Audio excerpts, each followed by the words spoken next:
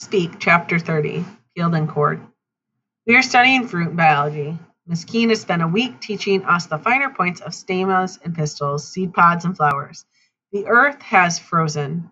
It snows lightly at night, but Miss Keene is determined to keep spring alive in her classroom. Back row sleeps until she points out that apple trees need bees to reproduce. Reproduce, the trigger word for the back row. They have figured out that it's related to sex. The lecture on pistils and stamens turns into a big ha-ha.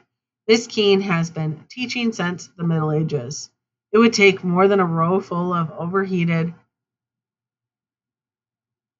hypolemia to distract her from the day's lesson.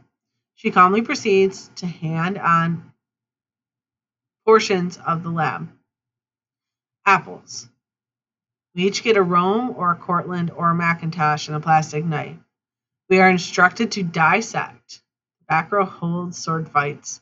Miss Keene silently writes their names on the blackboard along with their current grade. She takes 1 point off for every minute the sword fight continues. They go from low B's to very low C's before they figure out what's going on. They howl. Back row. That's not fair. You can't do that to us. You didn't give us a chance. She takes off another point. They saw their apples. Mutter, mutter, curse, curse, old cow, stupid teacher. David Pachakis, my lab partner, cuts his apple into 8 equal wedges. He doesn't say a word. He's in the middle of a pre-med week. David can't make up his mind between pre-med and pre-law. 9th grade is a minor inconvenience to him, a Zit cream commercial before the feature film of life. Apple smell soaks the air. One time when I was little, my parents took me to an orchard. Daddy set me high in an apple tree. It was like falling up into the storybook, yummy and red and leaves and the branches not shaking a bit. Bees bumbled through the air, so stuffed with apples they couldn't be bothered to sting me. The sun warmed my hair, and a wind pushed my mother into my father's arms. And all the apple-picking parents and children smiled for a long, long minute. That's how biology class smells. I bite my apple. White teeth, red apple, hard juice, deep bite.